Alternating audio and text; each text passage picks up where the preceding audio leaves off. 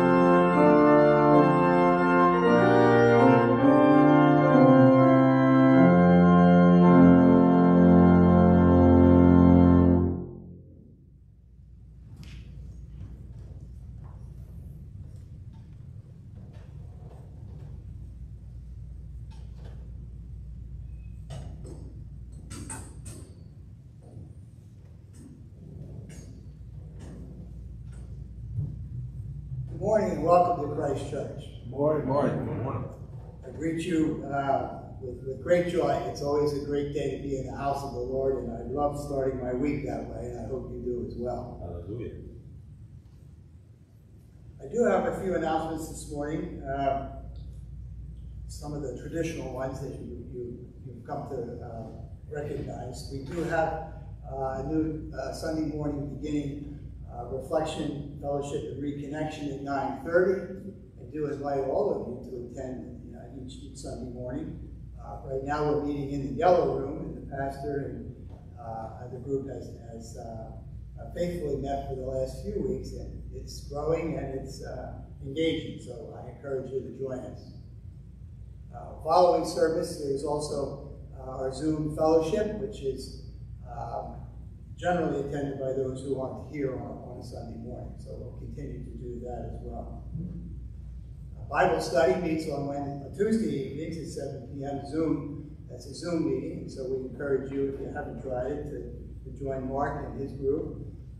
It's always a wonderful conversation and quite a good learning experience.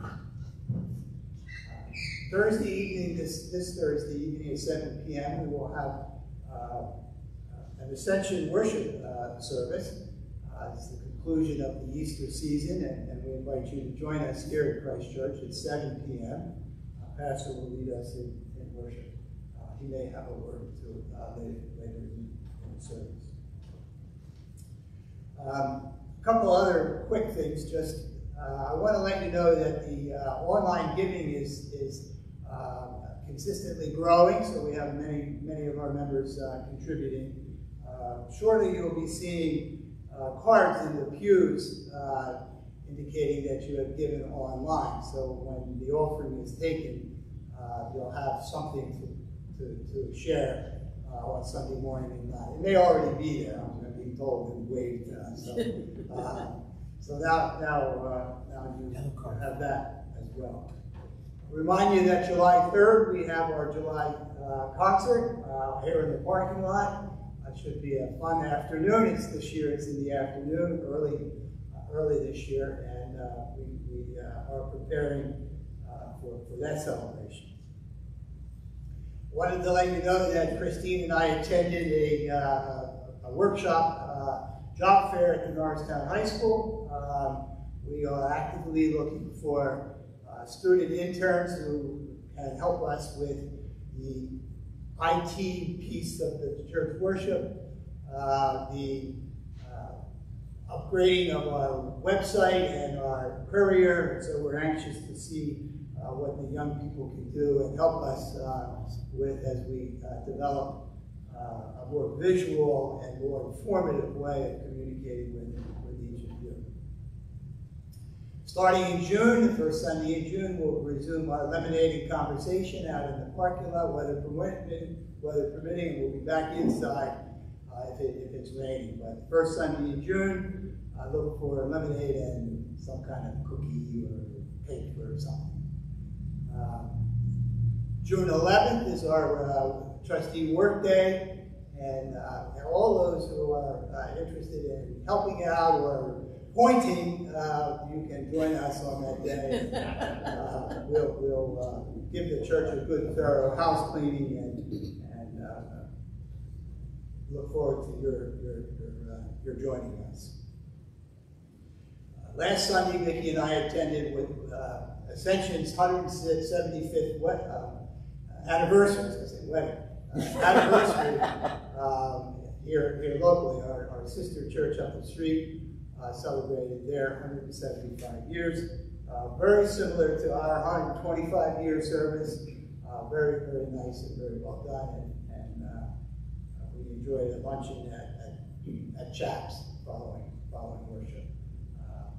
Very nice. So I represented us, and we sent our blessings.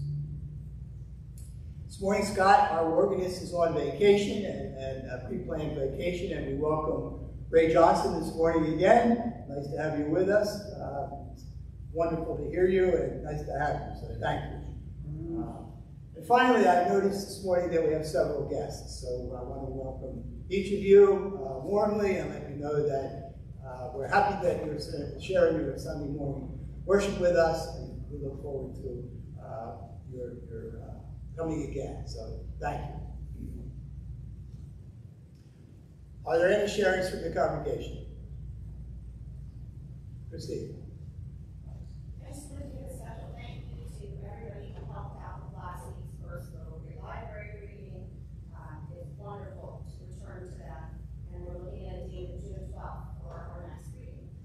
With that, we do a reading in English and Spanish, and we also have crafts and usually a little treat. Great. Thank you very much. Anyone else? Okay, let us begin with the call to worship.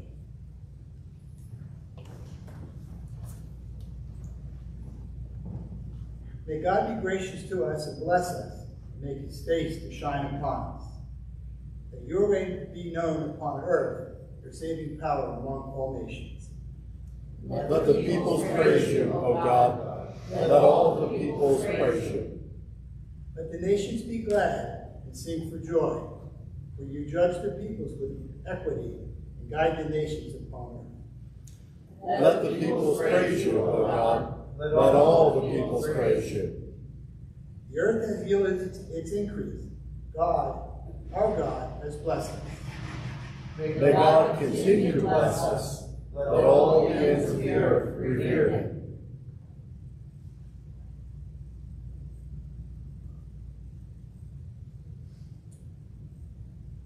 Let us confess our sins before God and one another. Almighty and merciful God, you created and are speaking still. In your presence, our limits lie stark before us. We confess our unclean lips, our cold hearts, our turning away from neighbors, our broken promises, and our unrepentant hours. Forgive us, O Holy One. We confess that we have squandered the gifts you have given. We have used each other. We have loved power more than people. Forgive us, O Holy One. Cleanse from us the illusion of innocence. Come into our hearts. Make us new again. We pray in the name of Jesus. Amen. In Jesus Christ, God knows us and receives us as we are. Listen, give thanks, and live.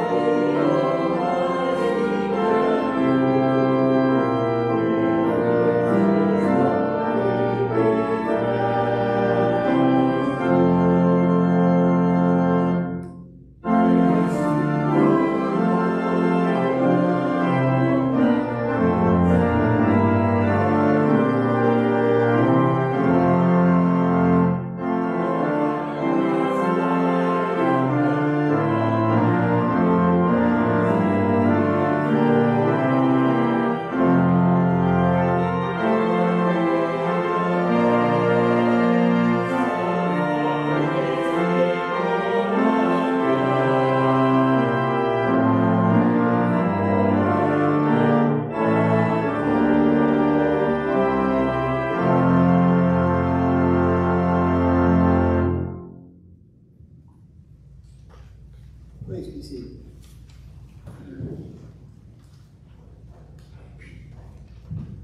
This morning our scripture lessons are found in Revelations chapter 21, verse 10, 22 through 27, and chapter 22, verses 1 through 5.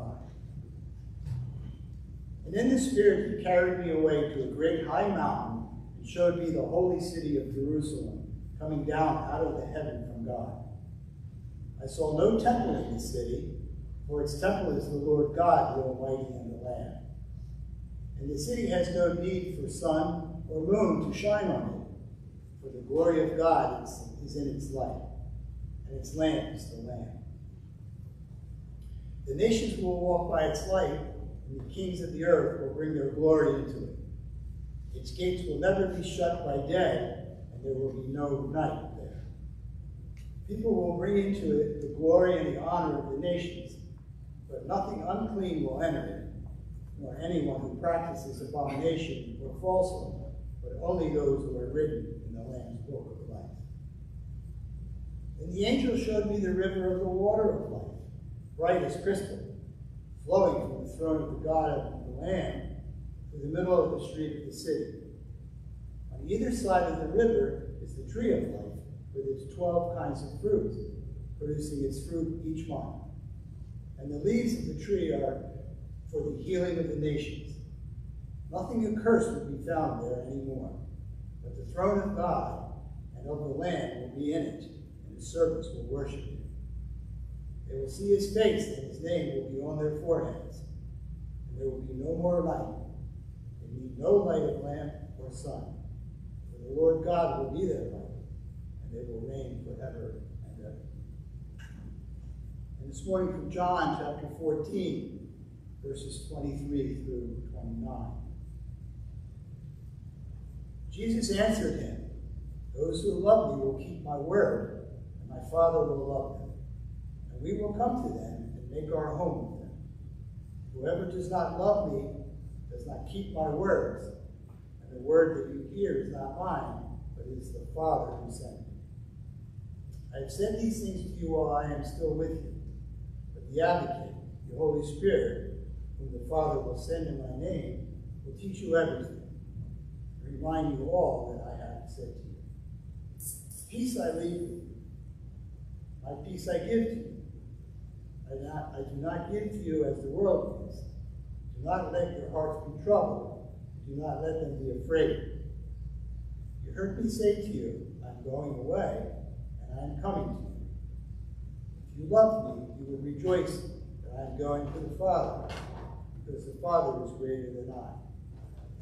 And now I have told you this before it occurs, so that when it occurs, you may believe." Here ends the readings of the morning scriptures. May God add his blessings upon you. Thanks be to God.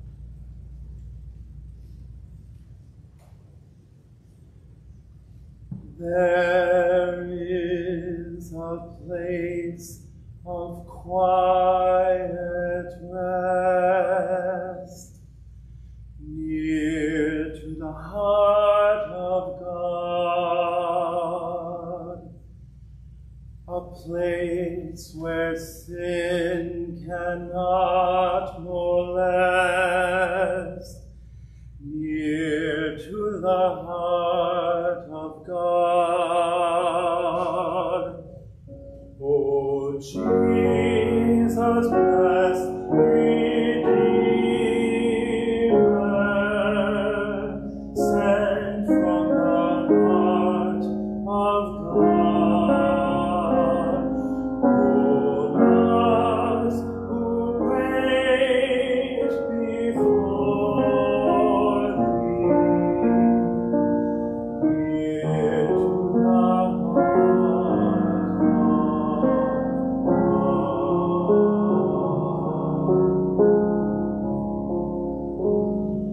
There is a place of comfort sweet, near to the heart of God, a place where we our Savior meet, near to the heart of God.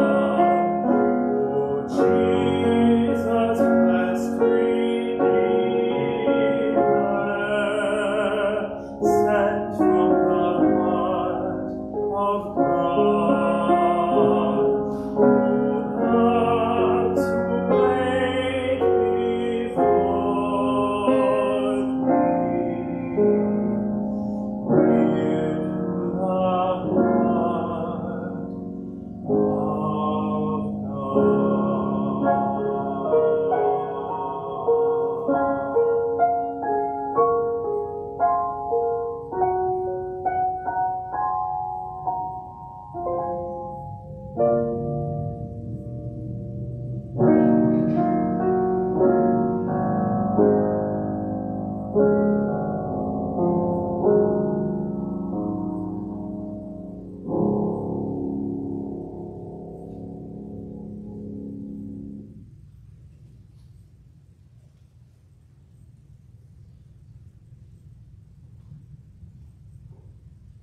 Thank you, Ray. That was lovely.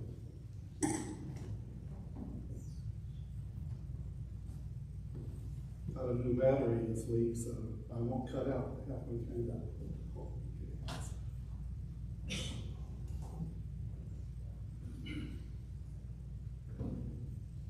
Rarely do I get the lovely honor to call the children forward.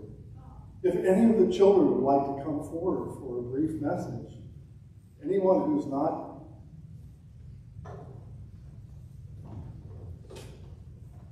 too shy, anyone who'd like to come spend just a minute or two with me, I'd love that. Hey everyone, let's see.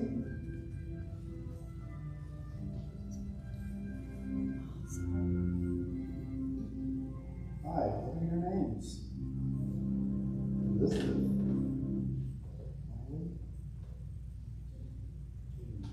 Very nice to meet you all. I'm Pastor Kent. Now, one of these kids is dressed as a princess. Did you know that they're all princesses? Because if your father above, but also maybe your father here on earth, or fathers, is a king, then that makes you a princess. And we know that God is the King of the universe. We know that Jesus is the King. And we hope that your fathers aspire to be kings, to keep you always princesses in the eyes of the whole world, so that you can take good gifts to everyone who needs them. Now, a gift I want to bring to you maybe isn't so exciting. What do you see on my tie here? Books. Books, yeah. For about 30 years, I was a bookseller in different kinds of book businesses. And when my wife bought this tie for me around 2000, I was very excited. I thought it was so cool. So my first trip out that year was to go to Ann Arbor, Michigan, to a company that no longer exists. Now I'm drawing a blank on their name. But I got there, every other salesperson sitting there had this tie. I wasn't as unique as I thought I was. But it did show that we all really love books. Now, the book I love the most in the whole world is the Bible. You guys probably have a Bible in your house, and maybe you read it with your parents. Maybe you hear the stories out of it or see it on TV. It's a special book. As a matter of fact, it's the book that teaches us how to read all other books. Because you read it, assuming you don't know anything, you want to be taught. And that's why Elizabeth was right when she said, this represents knowledge. But it's not also what's in the book, it's what's inside you. Your spirit, your mind, your experience, your way of looking at the world. Now, I'll tell you a little secret. As special as this book is to me, I've read 2,000 other books. And I have about 4,000 to read in the next however many years I have before I can no longer read books. So I've got a lot of work to do. But what I find is something special happens when I open a book. Now, this is actually a blank book, but it represents all books because when you open a book, it lights. It lights your world. It lights your spirit. It gives you knowledge. Now you have to kind of understand what it's telling you. And maybe you've read another book that says something different. And that you've got to kind of learn which is right, which is wrong, which is true, which is not true. But if you read enough books, you start to see a picture of the world. A picture of the world being really lived in. It could be a cookbook to teach you how to make good food. It could be a manual to teach you how to fix cars. It could be history or biography. It could be a fairy tale. It could be hundreds, thousands of things. Now, when you read these, is, standing behind you, if you take the time not just to read it, but to study it, you have something that tells you about what truth really is. And so when you look at facts, when you look at suggestions, opinions, when you look at how people see the world, this will help you. This will be like a lens. It will be like the glasses. I have the glasses that I wear so I can see better. This helps you see better what's in all the other books. So, start with your Bible. Don't stop there. Don't stop being curious. Don't stop being creative. Don't stop wondering, why do people say that's true? How can I live better? How can I make myself and other people happier? Some of that you can find in books. When you close the book, maybe that light goes out, but also now the light is in you.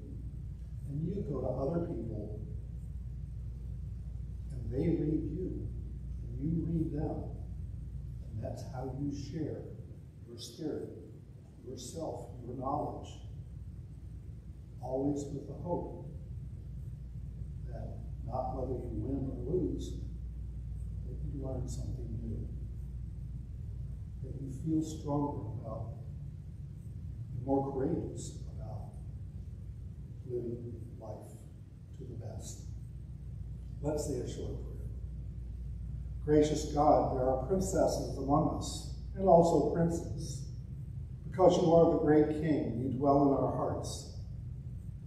We also are mothers and fathers ourselves.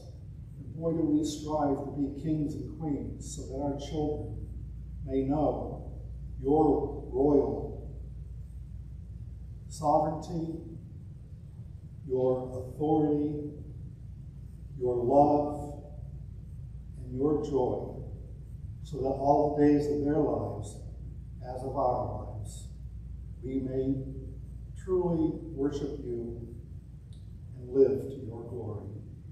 We pray this in Jesus' name. Amen. Thank you. You can go back to your parents. Hopefully I'll see you again sometime.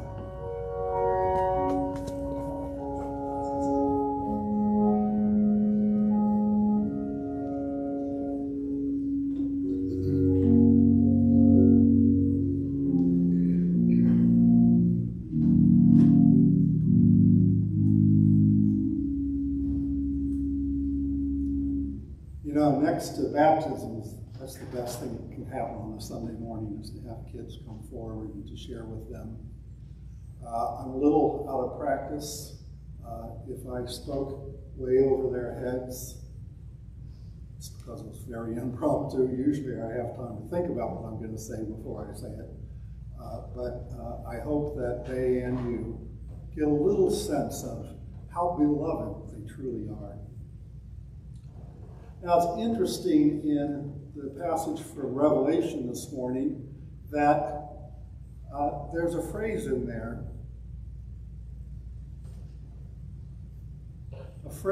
something that ends with our health and our salvation. We had a healing service here last week, and I explained that salvation isn't so much being saved from sin as it is, or being saved from hell, as it is being healed or made whole. And that passage gave a perfect example of what that is.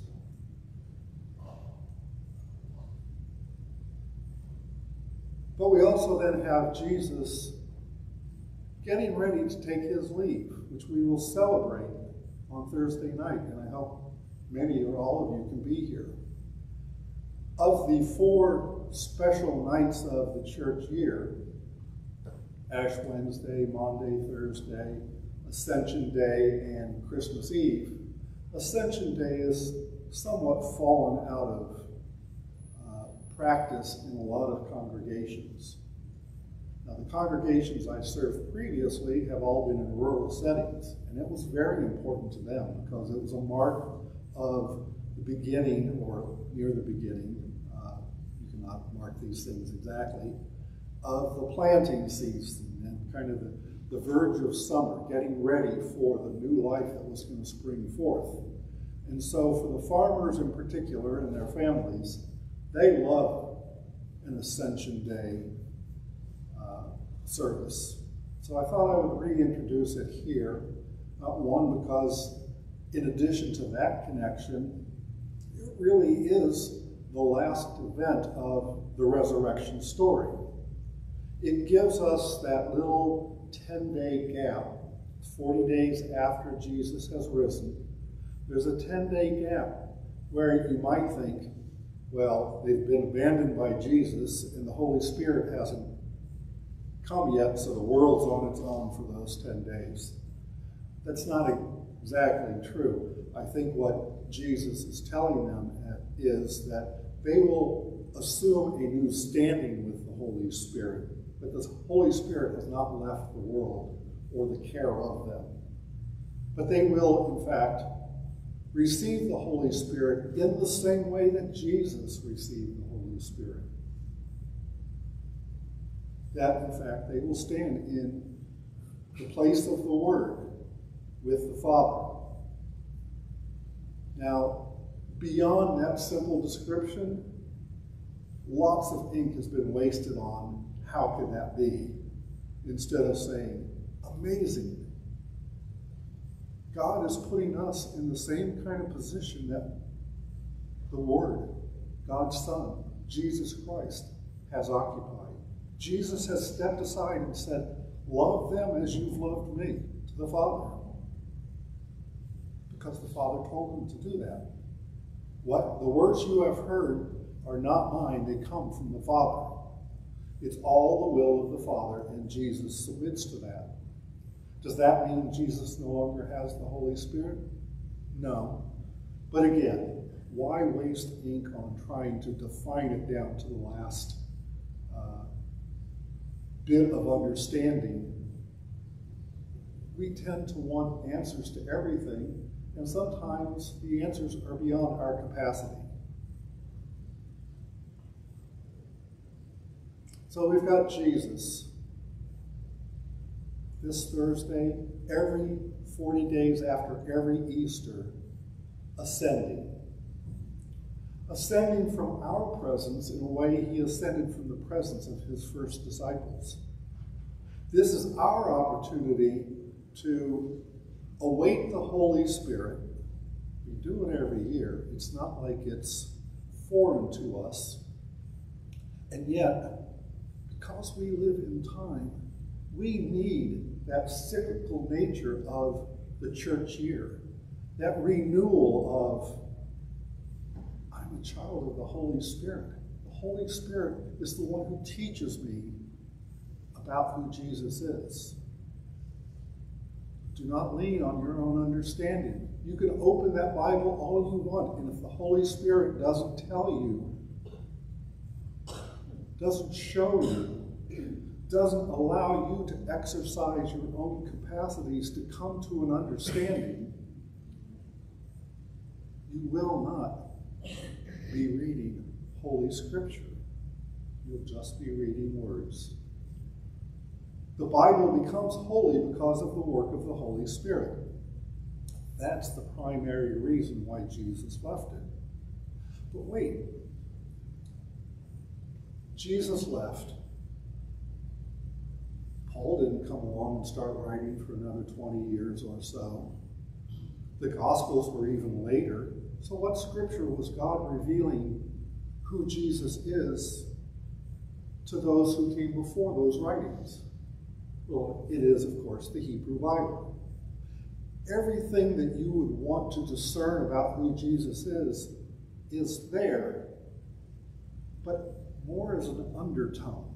And then you get that kind of over-the-top message from Paul and John and Matthew, Luke, Mark, and some of the other writers of the epistles. So, Jesus says he wants to leave us with peace. And most of us would say, well, I'd have a whole lot more peace if I knew what the whole story was. If I really knew that I have the Holy Spirit. Now, in a Pentecostal church, they test one another spontaneously through the speaking in tongues. Those of us of a German background are a little too staid and a little too reserved to express ourselves in that way. We tend to be more rational about what we experience and how we experience it. We don't need to gainsay what happens in other places, but we need to give ourselves the opportunity to realize that one way of knowing if you have the Holy Spirit is look back on who you were before. The Holy Spirit is subtle. At 27, when I finished at Andover Newton, I could not have been a pastor. I was so full of myself. I had to write, "Don't take yourself so effing seriously," and post it right in front of me at my desk because I thought I knew everything. I thought I understood everything. I thought I could do anything. I probably should still have that sign somewhere in my office, but what I was then was not the same person that God shaped me into in my 50s and called me to ministry. I needed the maturity. I needed going through things that taught me I could not control the world. Many of you have had that same experience. Many of you still live with certain mysteries in your lives that you can't quite understand fully, understand even partially, perhaps. So where is the peace of Jesus? Well, it's in the trust of Jesus. Trusting that when Jesus, who said, they're going to arrest me, beat me, spit on me, hang me on a cross, but on the third day I'll rise. The temple will be rebuilt. The temple that our scripture in Revelation just said is God the Father and the Lamb.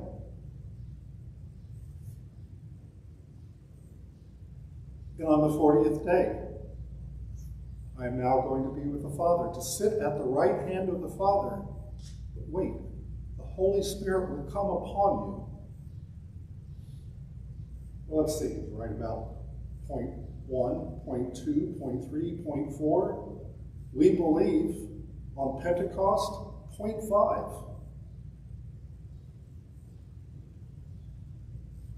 Trust Jesus. Trust that when Jesus says, I'm leaving peace with you, but not peace the way you would understand it in the world, that it is the point of trust, the point of saying, I don't need to know or understand everything because I know Jesus. And I'm beginning to understand the Holy Spirit in my life. And I can't imagine that there's anyone here over the age of 14 anyway, who hasn't gotten to that point in their life where they can look back and say, what I once was, I am no longer. Talk about miracles. Talk about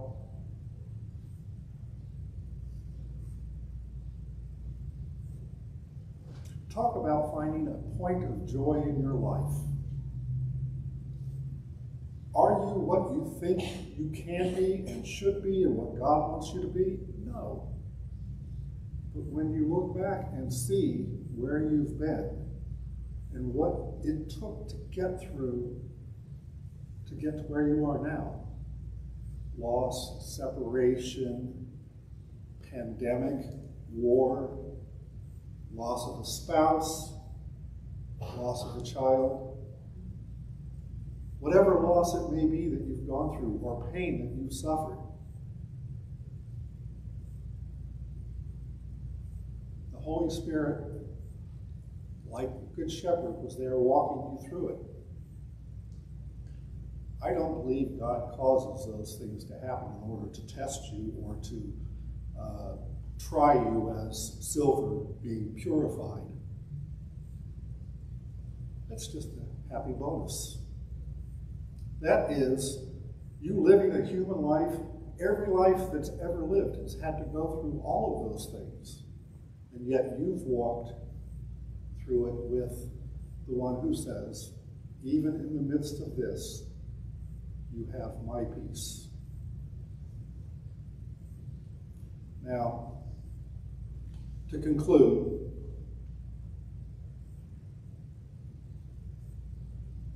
you have every right to come forward and say to me, stop taking yourself so seriously. You don't know everything.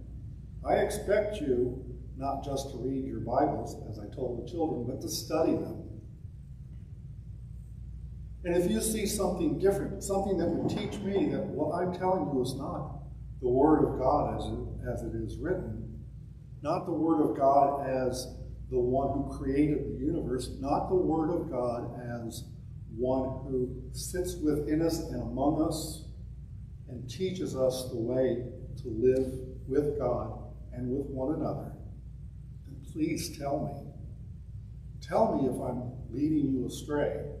I don't want to be one of the bad shepherds.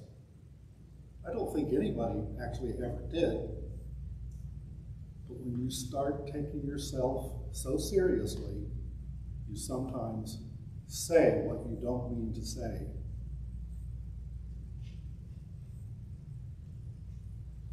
If we had more time, I'd ask for rebuttals. But given the fact that we do try to stick to an hour every Sunday morning, let me just then say, may God bless all the kings and queens and the princesses and the princes among us, so that we may glorify God by the good things we do and help God's plan to heal and save the world. Amen. Amen.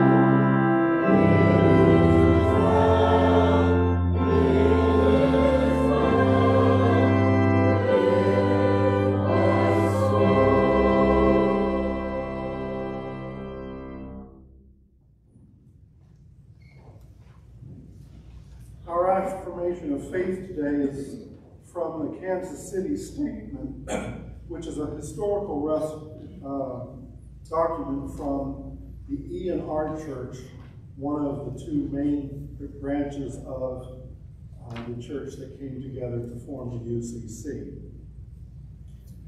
Please join along with me. We believe in God, Father, and Mother of us all, infinite wisdom, goodness, and love, and in Jesus Christ, God's Word, our Lord and Savior, who for us and our salvation lived and died and rose again and lives evermore, and in the Holy Spirit, who takes the things of Christ and reveals them to us, renewing, comforting, and inspiring the souls of humanity. We are united in striving to know the will of God as taught in the Holy Scriptures, and in our purpose to walk in the ways of the Lord, made known or to be made known to us. We hold it to be the mission of the Church of Christ to proclaim the gospel to all humanity, exalting worship of the one true God, and laboring for the progress of knowledge, the promotion of justice, the reign of peace, and the realization of human unity and harmony. Depending as our affairs upon the continued guidance of the Holy Spirit to lead us in all truth, we work and pray for the transformation of the world into the kingdom of God. And we look with faith for the triumph of righteousness and life everlasting. You may be seated. As always, I encourage you to look in your bulletins to our prayer list. There are people and activities that need our prayers, those who are homebound or in residential living or other situations, those who are ill or injured, those who are homeless or out of work, all the many people who suffer from one thing and another. We also pray for our homes and our communities. We know that in our communities there are problems with gangs, with abuse, with addiction, with mental health issues, and a whole host of other things that we could spend literally all our lives trying to address, and yet feel perhaps that we don't make the headway we would like. So I draw your attention to all those things in addition. But I also invite you now, if you have a particular prayer that you'd like to share with the congregation, just to stand up. Let's say our first name and what your prayer request is, which I will repeat so that everyone can hear what it was. Is there anyone who would like to share a request today? Mary Lou? My name is Mary Lou, and I would like a special prayer for my sister-in-law in Texas who had a stroke. She's coming along pretty well, I think, and just pray she finally stops smoking. Prayers for Mary Lou's sister-in-law in Texas who's had a stroke and needs some help with smoking cessation. Pat, I think I saw your hand. I have some good news. I talked to you, Pastor, about my daughter back at Easter, and I've been in contact with her, and she's coming out of the hospital on Tuesday. And I just asked for prayers for the Shoup family so she can maintain her sobriety. It's been 3 long years, but I've been talking to her and a lot. And I know that her mind is right where it should be spiritually. So pray for her personally. I also had a friend. He passed away 12 years ago from cancer, leukemia. And I got news from my other daughter, Stacy, her husband, Tommy's a pastor at Norristown Baptist. And Mike Elba's mother passed in her sleep 2 weeks ago. And her name was Marjorie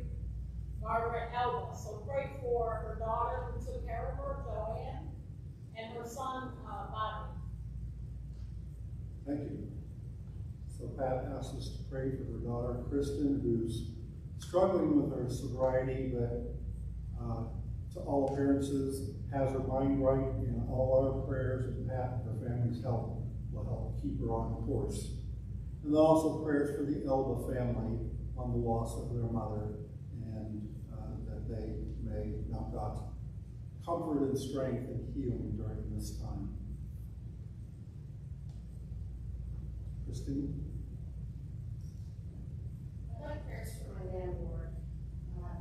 It's been an interesting and very, it's been a difficult time. He's gone through a lot of physical and mental health issues, and deals with some substance abuse issues as well. He's gone into the hospital again. I ask prayers for his healing, his wellness, but also for strength for Danny and I as we help support in the best way we possibly can.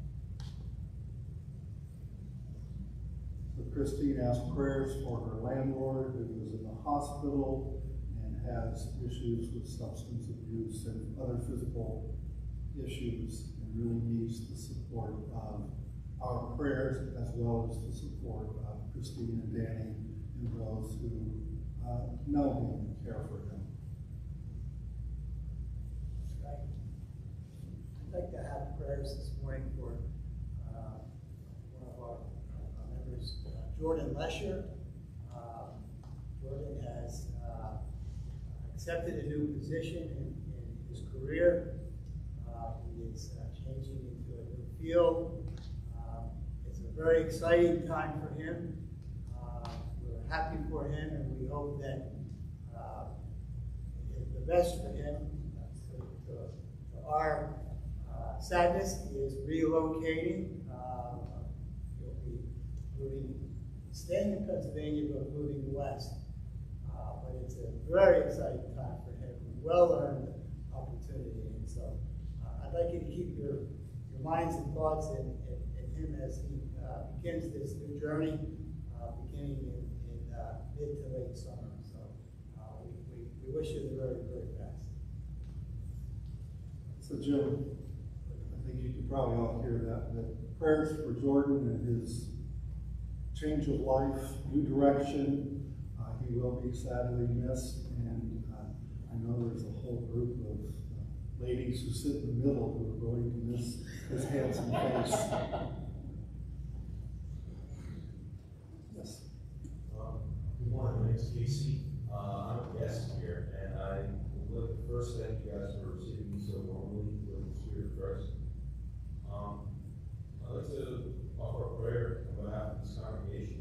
I see people here, and I hear some people putting in problems for it, but I know that we all have our own issues in life, and I believe for every one of us guys, God knows what those problems are, and I would just like to request prayer for strength in this congregation and this community. Thank you, Casey. And Casey, who's a guest, prays to God that our congregation will be blessed and continue to thrive, and that we will continue to be united by the Holy Spirit in our mutual love. That's basically what you were saying, okay? Let us pray. Gracious God, this morning we are a bunch of chatterboxes. Sometimes I ask for a prayer request and we just get one.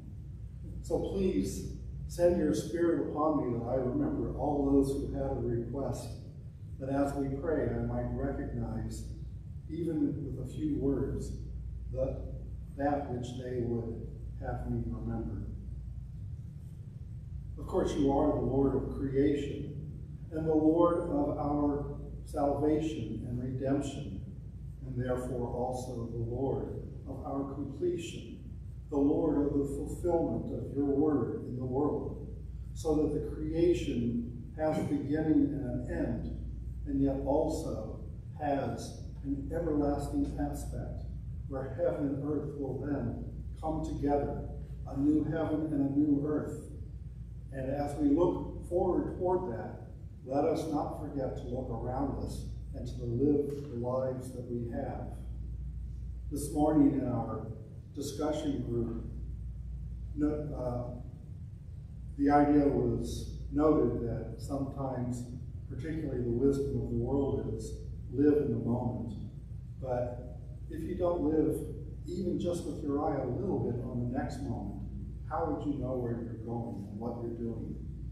The journey may be important, but without a destination, is it really even a journey?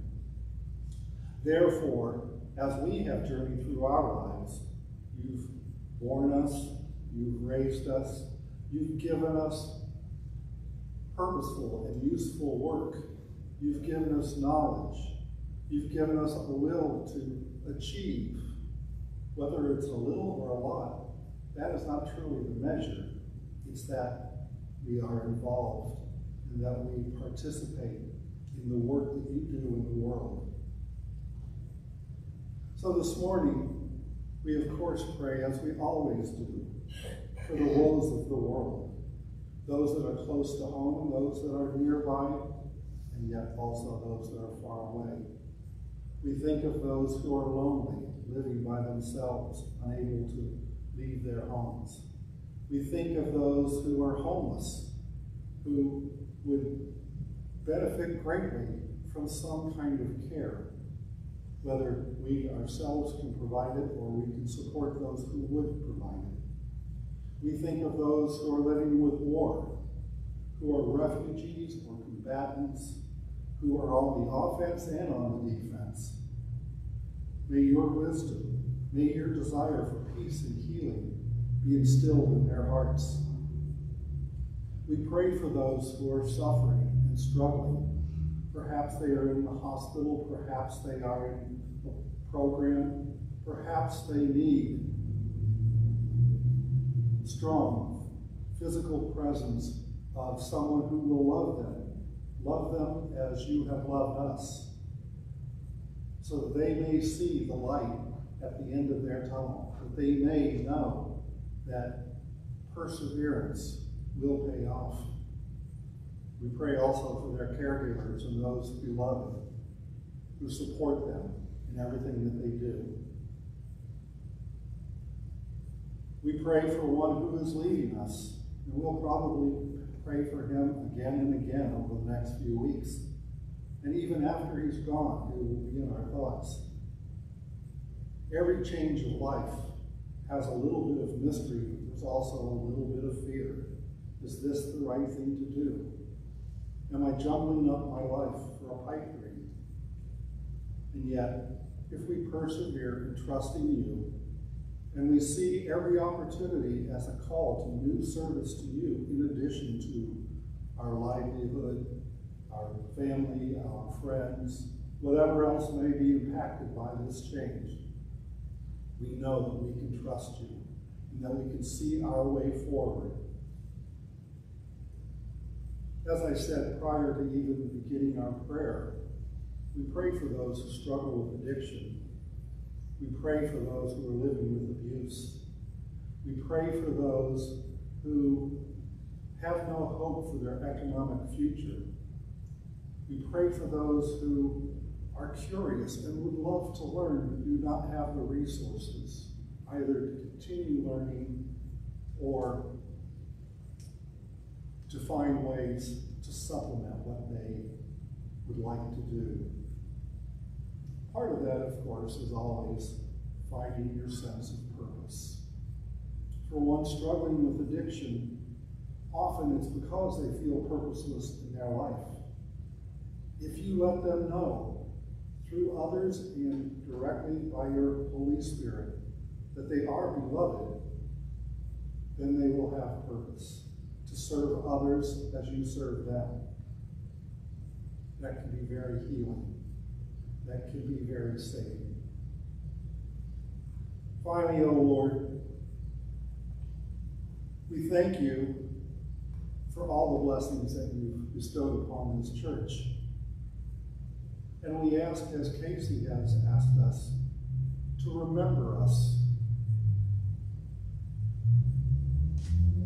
goad us, to shake us up, so that complacency or lack of energy does not become an issue, but that we see possibilities beyond possibilities, even beyond impossibilities, are there for a church in the middle of a wonderful neighborhood, in a place with lots of history, with people who need to know your love, want to know your love, just we need to find a place to fulfill that. They may find it in some degree at home. They may find it in some degree at school and with friends and family. But a faith community is a place where they learn that the closeness of family can be extended beyond the walls of a house, even beyond the walls of the neighborhood, and truly grow into a place where all are welcome, all are received with joy and supported in whatever pursuits they and their God have led them to. Thank you, O Lord. We bless you and praise you in the name of Jesus Christ.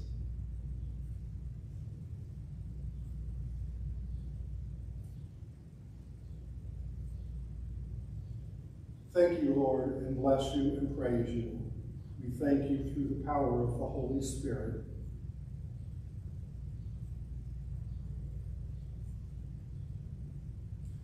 Thank you, O Lord.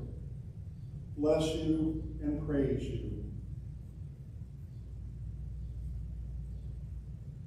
With the voice of our congregation, and we say, Amen.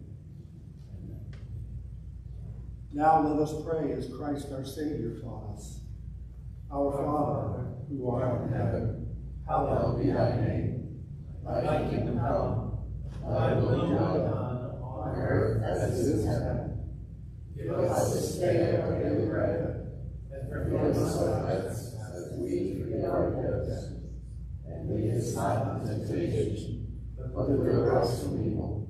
For thine is the kingdom, and the power, and the glory forever. Amen. I remind you that our May benevolence is Phoebe Wincott Home. They do wonderful work for the whole community, but also for some among us. The morning offering will now be received.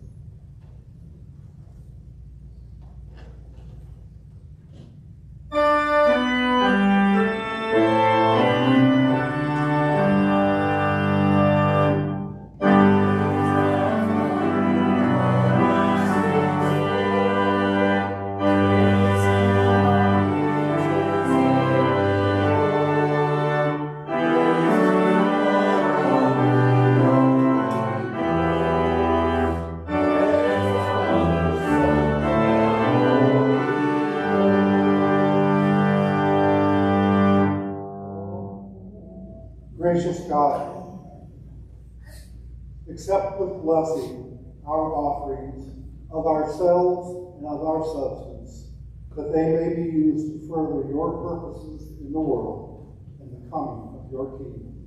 We pray in Jesus' name. Amen. Amen.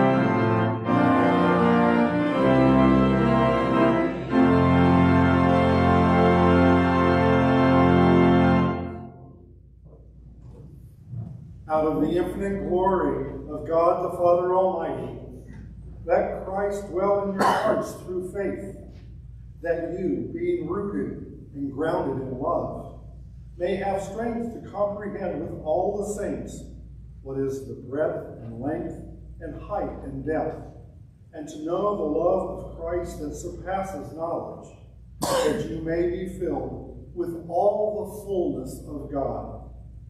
Amen. Amen.